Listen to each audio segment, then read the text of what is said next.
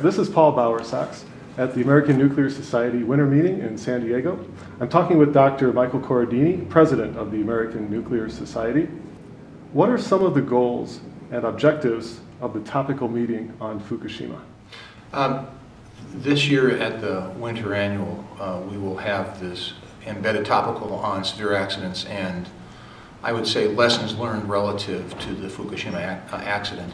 And the real objective of the meeting is to see, we're now 18, 20 months after the accident, to see what has been learned technically about the evolution of the accident, health impacts from it, what is being done for cleanup and decontamination off-site, as well as lessons learned from it. So it's going to be all four of those objectives for the meeting, and I think it'll be a very good meeting. We've had enormous international response in submitting papers, full papers I might add, for review and presentation.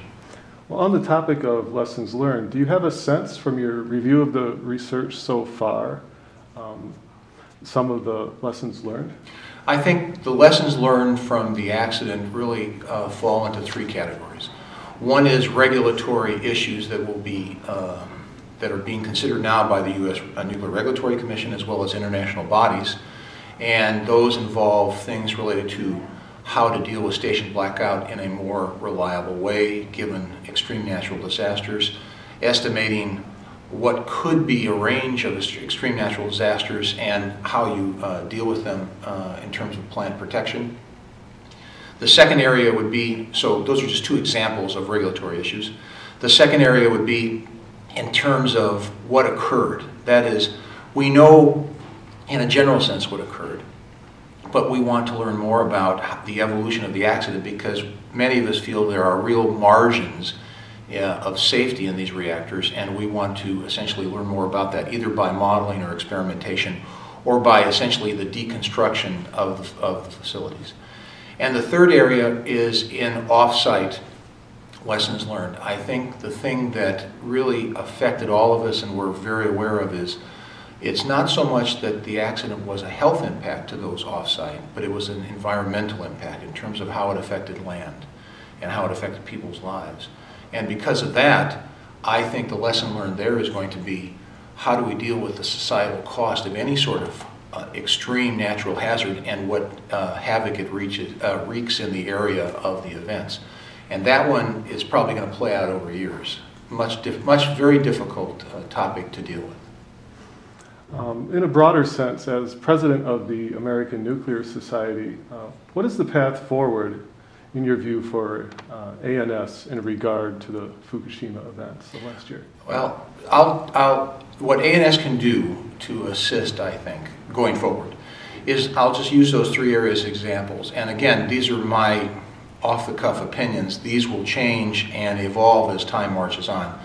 But in terms of regulatory issues, probably where we can be of benefit to the Nuclear Regulatory Commission and to other international agencies is providing technical advice. For example, the NRC has asked us and other professional societies to help them in developing of standards, new standards. That's something that we can assist. That's an example.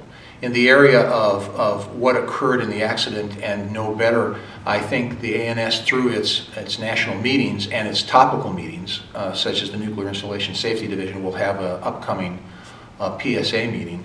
We will probably look at severe accidents and their effects in terms of what occurred, what is the risk, what is the likelihood, and again our professional meetings will really help inform.